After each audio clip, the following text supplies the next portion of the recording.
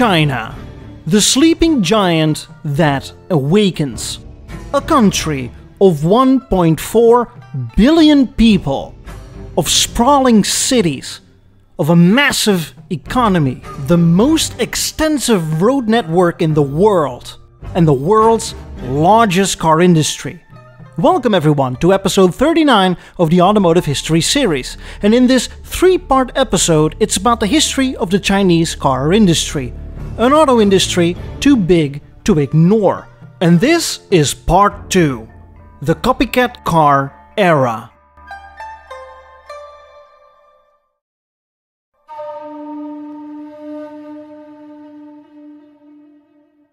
Compared to other nations, the Chinese car industry wasn't off to a great start.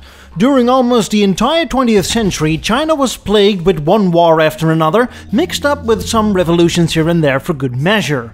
There was almost no focus on car production. The people were not granted car ownership except for the great leaders and the elite. By the late 1980s, car production was still at an all-time low, but the demand for the cars was outrageous. China faces a great challenge. It wants to make cars, but needs help from the outside to develop them. But at the same time, China also doesn't want to be flooded by foreign car brands. Is there any solution? Joint ventures. A joint venture is where two parties decide to cooperate, but both will retain their identity. Foreign car companies will not overrule the local market, foreign companies will not rival the domestic car makers, foreign companies will do as directed by the nation's government. Now, say about the forced nature all you want, but it's somewhat beneficial both ways. Chinese car makers get the help from more experienced foreign car makers, and those foreign car makers get to sell cars and make money anyway, especially in China, until then a huge, if not the largest untapped market. China's most premier car brands found partnerships with Western world car makers during a time when car ownership among the Chinese was still at an all-time low. In 1985, there was about one car for every 6 million Chinese. Among one of the first partnerships that was established was that of the German Volkswagen and the Chinese Shanghai Tractor Automobile Corporation, now known as SAYC, or SAYC as I like to call it, which as of today is the largest Chinese car maker. After a little test trial, SAYC and Volkswagen released the Volkswagen Santana sedan in 1984 to the Chinese people. This is arguably the first large-scale, mass-produced Chinese-made vehicle.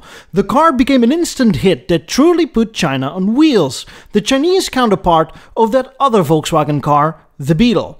After 2 years, already some 10,000 Santanas were sold, and that is double of the annual output production of the entire Chinese industry a couple years prior. The Santana started out only as a sedan, but was quickly joined by a wagon version a couple years later, and became a popular vehicle of choice by police and other government agencies, as well as taxi companies. And although the car received some technical and styling updates throughout the years, what in essence is the Santana remained in production all the way until 2013. By then, some 3.2 million Santanas were made.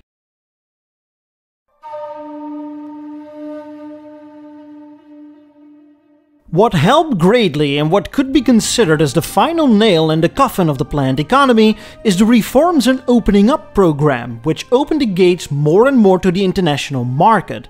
From here on out, more foreign car makers made deals with Chinese brands, and Western car companies started to roll into the country through joint ventures. Around the same time, the Chinese government regarded an auto industry as a pillar industry and came up with a plan to rapidly establish large-scale production.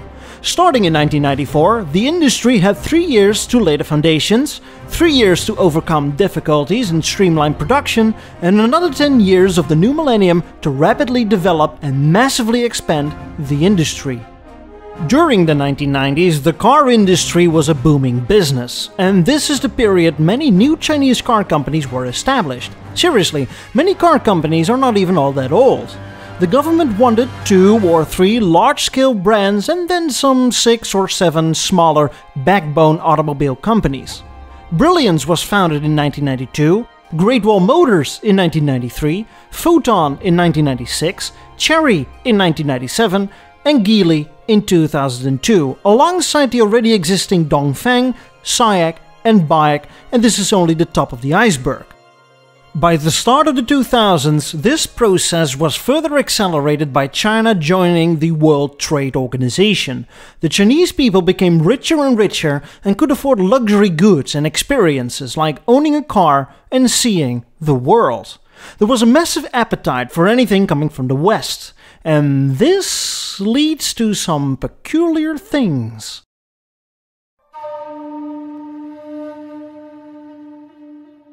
The Chinese love the magic of the old Western world and want a piece of the action in their own country, but at an affordable price. This led to the rise of the knockoff imitations and copycat designs of virtually everything. Think computers, think fashion, think fast food chains, and even entire cities are designed to look almost exactly like the Western original counterpart. And of course, also cars. After 50 years of making cars, the Chinese can't seem to shake off the old ways of doing it. Some of the cars made do feature a fairly unique design, sometimes, but around this time plenty of cars were a blatant copy of Western cars. It seems like the practice of reverse engineering hasn't died off, meaning getting your hands on a Western car, deconstruct it, replicate the parts, and only change one or two design gimmicks and reconstruct it, and voila! Let's have a look at some of these knockoff cars, because that's the only reason you clicked on this video. Imagine being a moderately rich Chinese businessman with no political ties who can't get a honky for some reason, but also cannot afford a British Rolls-Royce either because of outrageous import tariffs. The Chinese car company Geely has got you covered with their GE, a luxury car heavily inspired by Rolls-Royce. The car is for you and you only, with only one chair as the back seat. A proper chair for a proper Chinese chairman. In the meantime, China had caught up with the Western retro craze that was going on. Fiat, Volkswagen and others came up with retro rides. BMW launched the new Mini brand and reintroduced Mini as a trendy city car. But wait, why get the real deal when Lifan, or Lifan, can provide you with the almost exact same thing? The Lifan 320 is the right car for you. This was the first effort of making a car by a company that only used to make motorcycles. But what if you live up in the mountains? You need a sturdy and rugged SUV.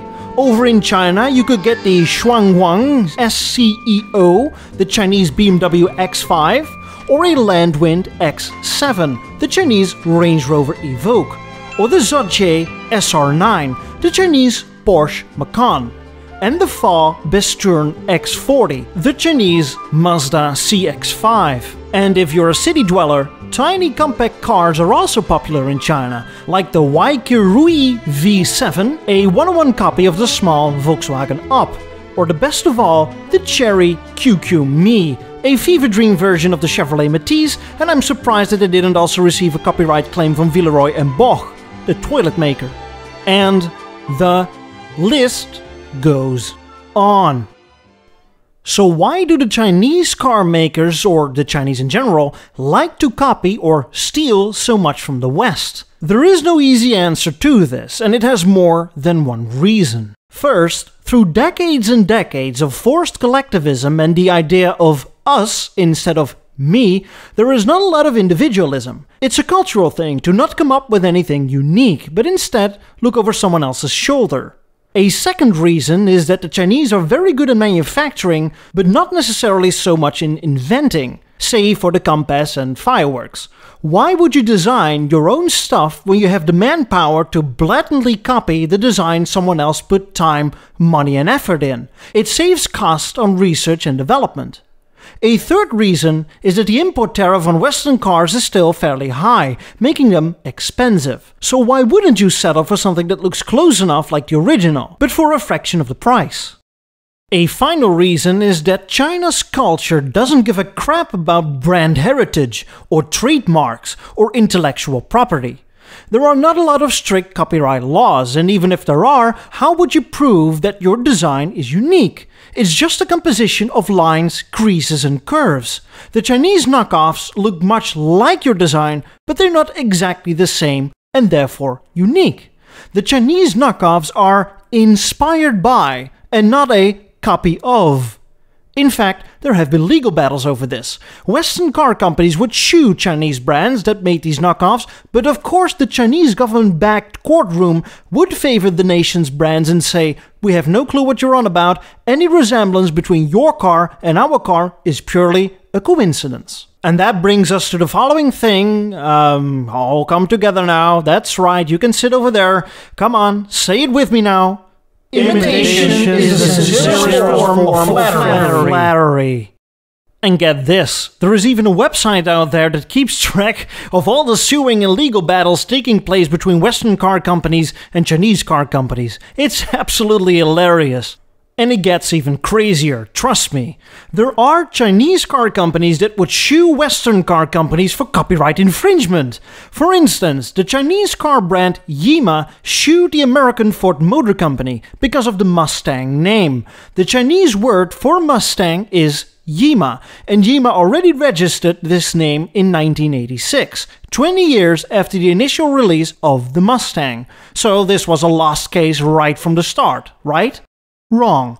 Ford only introduced the Mustang in China in 2006, so 20 years after the founding of the Yima brand. Guess who won? I'd love to give you 5 seconds, but I think you already know the answer. That's right, Yima won the case and Ford had to pay Yima 1 million yuan, or $150,000. Although Yima does seem to conveniently forget that half of their cars looked like Subarus with Audi grills glued onto them.